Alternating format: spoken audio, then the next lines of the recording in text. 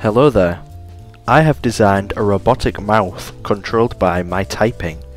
It's open source and this video is primarily about its development.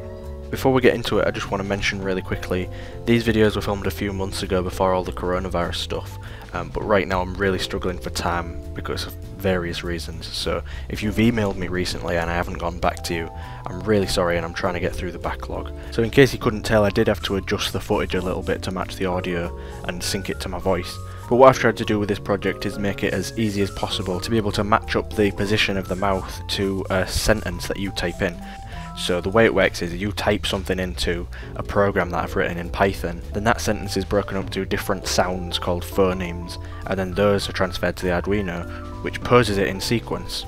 So for the design of this animatronic mouth, I took inspiration from lots of different places, but my main sources of inspiration was firstly this 3D printed animatronic mouth that I saw a few years ago on the YouTube channel The Dutch Edition, and I wasn't really into animatronics that deep at the time, but when I saw that I was just fascinated by how I'd managed to fit all the different actuators so compact in the housing. Another source of inspiration which was really useful in this project was the WillaFX YouTube channel and Instagram page, and on there's quite a lot of different animatronic mouth designs, and there's some really interesting tutorials on how to make really realistic teeth, so this was something that was really useful to me as well.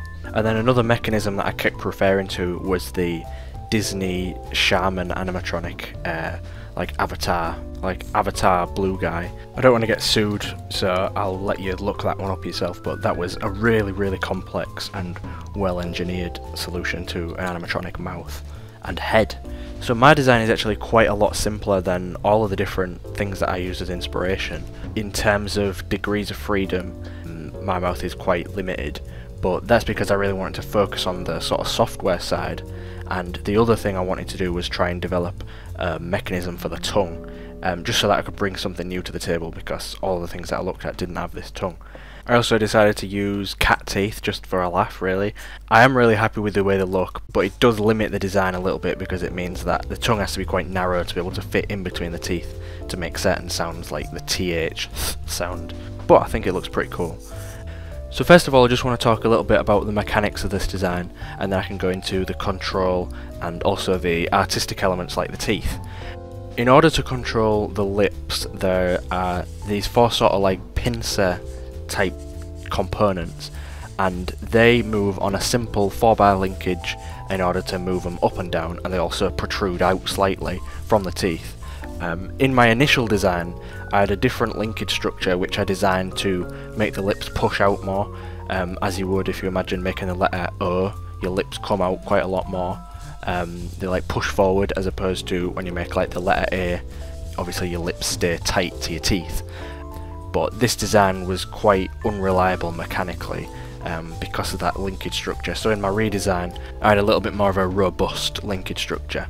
The corners of the mouth are controlled by 2 servos each, which are able to position the pivot point of this simple 3D printed hinge into any position, and most designs that I've seen do actually use that same system, so that's something that I noticed on that Disney Shaman animatronic and also in the Dutch Edition animatronic mouth. One thing that some of those designs have that mine doesn't is that they have those servos angled inwards slightly, so that when the corners of the mouth come forward they also come inwards. I think that might improve the design slightly if I come to change it at all, but would also make it less compact. The jaw is just a really simple hinge using MG996R servos on both sides of the jaw, which is probably way more torque than it actually needs, but this seems to work fine as a simple hinge jaw. A lot of designs use a protrusive jaw movement, which you can do with either 2 servos per pivot of the jaw. So in the way that I have my servos aligned, I would actually need 4 servos to make the jaw protrusive. But then there's also some other alternatives, like the ones that I've seen from WillaFX, and they actually have the motor sliding on a little bar with a linear bearing. So as I say, my design, I wanted to keep it simple because I wanted to focus on this control and software side, which I feel is really important. And finally, the tongue is just another 4-bar linkage similar to the lips, and it was designed so that the trajectory of the tongue comes up to sit on top of the bottom teeth, which is the position it needs to be in to make the TH sound, and then it can retract and sit further back in the mouth. So now what I would consider to be the most important part of this project was the control. No matter how good the design is and how many degrees of freedom you have, if you don't have a reliable way to control it, then it's useless, obviously. So as I mentioned, I tried to develop a system that would take an input from a typed sentence and make it into phonemes, which are individual sounds in words. So although this is where I spent the bulk of my time in this project, I still feel like I've only really scratched the surface, and I would love to explore better methods of controlling it.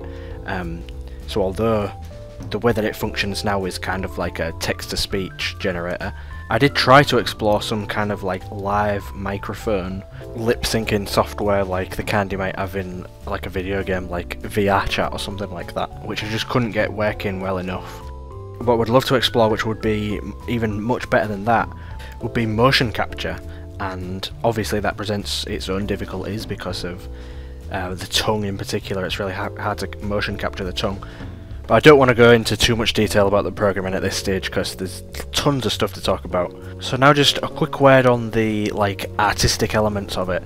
The teeth in particular, I saw a video by WillaFX, who's an actual proper dental technician, and he outlines a procedure for making real dentures for animatronic mouths from a 3D printed mould, and going through the proper process of using dental acrylic to make a really high quality casting. And that's something I wanted to do, but at the time I couldn't find the materials, although looking at it now it looks like it might actually be quite a bit easier to get a hold of than I thought. But in any case, I decided to look for some sort of cheaper and easier solutions.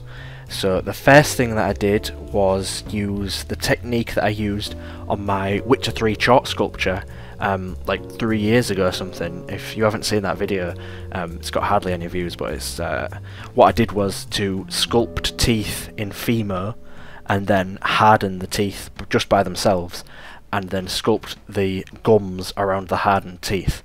And this worked pretty well.